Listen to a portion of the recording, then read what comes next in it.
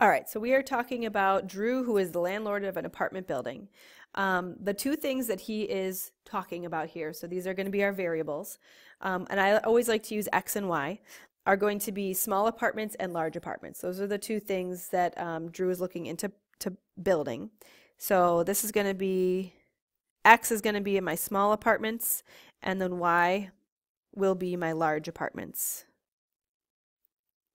Okay, so now our constraints. You cannot have a negative apartment. So our constraints, and these are kind of like standard for every single problem. My X has to be greater than or equal to 0, and my Y has to be greater than or equal to 0. So we're only talking about positive apartments, which kind of makes sense. And then I have two other constraints, and I'm going to highlight the sentences where these happen. So it's actually two sentences for my first one. So I'm going to highlight these two. So I'm going to actually read the second sentence first. It says, a small apartment fills one section and a large apartment fills two sections. And then that first sentence says that there are 10 sections available of the floor. So 10 is kind of like my total. So that's going to be my number on the right side. Now what I have to do is multiply the amount of sections an apartment takes times how many apartments there are going to be. So I'm going to do 1 times X, and I really don't need to write the 1, but I am anyway, plus 2 times Y. So this is telling me that each small apartment takes 1 section and each large apartment takes 2 sections. And then he has 10 sections of floor to work with. So that means 10 is the maximum. He can't go over 10. He could use less than 10, but he can't use more.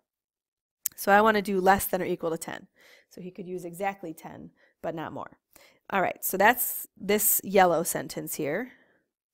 And then I have my next sentence. It says, according to building code, he can have at most 7 apartments of any size. So that means if I add the total number of apartments, it can't not be more than 7. It could be 7 or less, but it can't be more than 7. So if I take X plus Y, it has to be less than or equal to 7. So that represents that blue sentence there. All right, now the next sentence represents our objective function. It says he charges $800 for rent for small apartments and $1,100 for rent for large apartments. So that's the money that he's going to be taking in. That's his profit for managing these apartments. So my objective function, since it's profit, I like to say P of XY, since I'm using two variables.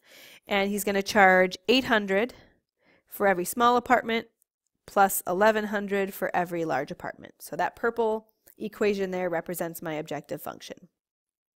All right, so now we have to graph. The first two inequalities, these x greater than or equal to 0 and y greater than or equal to 0, those don't really have to get graphed. If we did, they would just be along the x and the y axis, and I don't want to draw on the x and y axis, otherwise we won't be able to see our numbers. So I'll come back to that. So we're going to have to do some rearranging here. So this equation here, or I'm sorry, this inequality, I'm going to rewrite it. X plus 2y is less than or equal to 10. I need to get y by itself so that it's in slope-intercept form. So I'm going to subtract x from both sides. And I have 2y less than or equal to negative x plus 10. And then I'm going to divide everything by 2. So I have y is less than or equal to. I think it's easier to understand if I write this as negative 1/2 x, and then 10 divided by 2 is 5. So that's my first equation, or my first inequality, sorry. And then I'm going to have to do the same thing with the one that's highlighted in blue. That one's going to be a little bit easier to solve. So I have x plus y less than or equal to 7. The only thing I need to do is subtract x from both sides. So my inequality will be y is less than or equal to negative x plus 7. All right, so now I'm going to graph all of these inequalities, and we'll see where our feasible region is, and that will tell us our critical points. So I'm going to graph the pink one first. So my y-intercept is 5, and then my slope is negative 1/2. So I'm going to go down 1 and right 2, and I'm going to keep doing this down 1, right 2 until I run out of graph. Okay. Now my inequality has the bar underneath, so it's going to be a solid line. So there's my solid line, kind of. And then for my shading, I want it to be everything underneath because it's less than. So I'm going to shade everything less than this line in yellow. Okay, now I'm going to do the line that I solved in blue. So that one, my y-intercept is 7. So here's my y-intercept here, and then the slope is -1. So I'm going to go down 1, right 1, and I'm just going to keep going until I hit the x-axis. This one also has a solid line.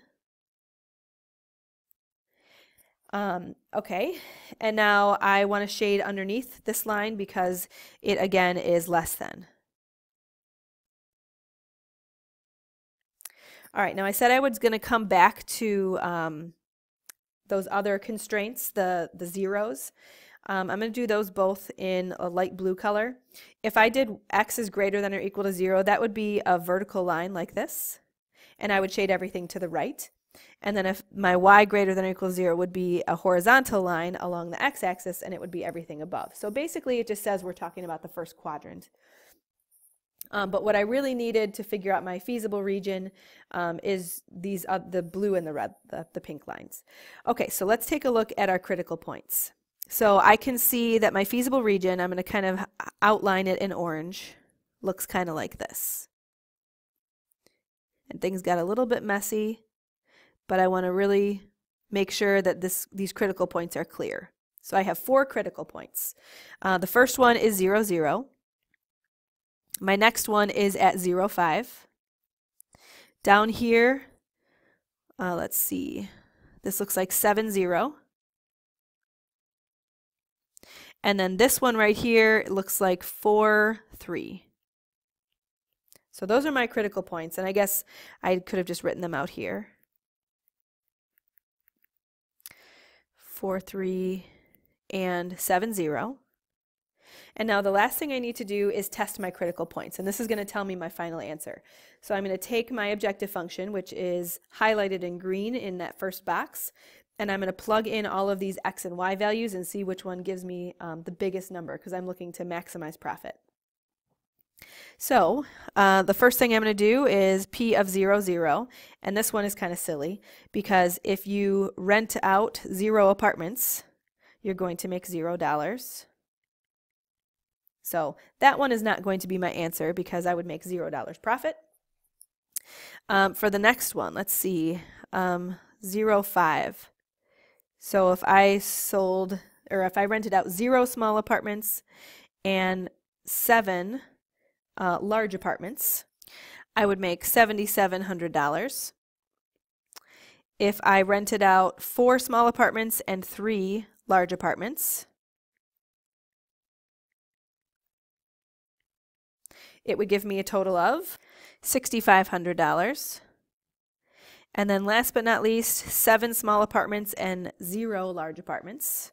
So that would be 800 times 7 and 1100 times 0 would give me a profit of $5,600. So looks to me like our maximum profit would come right here if we rented out 0 small apartments and 5 large apartments. So that would be final answer. You would want 0 small apartments and 5 large apartments. Oops.